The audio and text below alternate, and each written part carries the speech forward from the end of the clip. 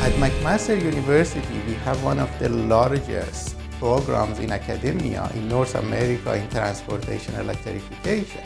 At MacAUTO, which is the McMaster Institute for Automotive Research and Technology, we have more than 250 researchers involved. They are focused on developing the next generation of transportation technology, from advanced manufacturing techniques, powertrains and powertrain components, including electric machines, engines, and transmissions, to power electronics and chargers, to computing systems and embedded software, to lightweight material, battery cells, and energy storage systems. We're setting up a solar carport here on site on the MARC building grounds. A microgrid is just a smaller version of a grid. Say, for example, like your home or like a commercial building that has its own power network.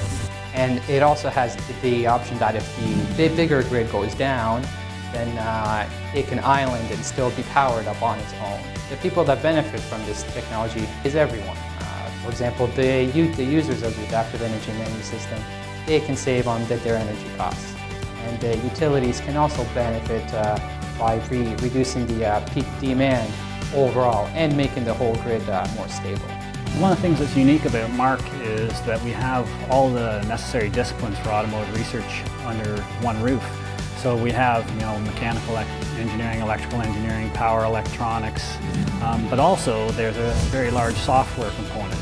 If you think of modern vehicles, then there's typically 60+ microcontrollers in the vehicle that are helping to deliver advanced fuel economy features, active safety features, and never before has there been the requirement to produce safety-critical software in such high volume, and you have to produce a new model every year or your competitors are going to clobber you.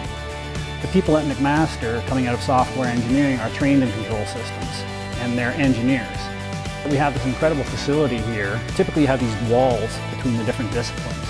And in order to effectively deliver a vehicle, all of these disciplines have to collaborate. And that's a classic McMaster approach.